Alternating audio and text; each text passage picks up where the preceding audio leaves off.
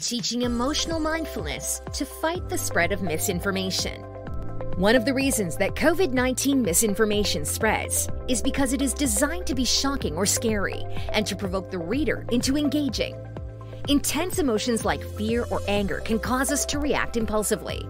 So when we see posts about COVID-19 that make us feel angry or afraid, we are more likely to react by commenting or sharing that information without pausing to consider the source or verify if that information is true. So what can we do about it? Some research suggests that emotional mindfulness can change how people react to online misinformation. When we slow down and pay attention to the way that our actions are being driven by our feelings, we often make better decisions about how to respond as a result. Knowing this, our research team designed and tested a learning intervention with the goal of teaching emotional mindfulness. We created an educational comic that was shared with 295 adult women in Canada and the US, and we asked them to complete a survey about it. Our results showed that our educational comic can help to teach emotional mindfulness in the face of misinformation. Nearly 87% of respondents were able to correctly identify that strong emotions like anger and fear drive the spread of misinformation.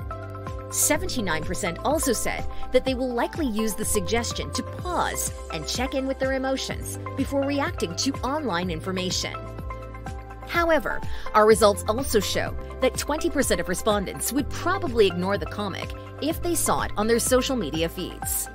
Together, these findings showcase the importance of designing learning interventions that are both effective and engaging.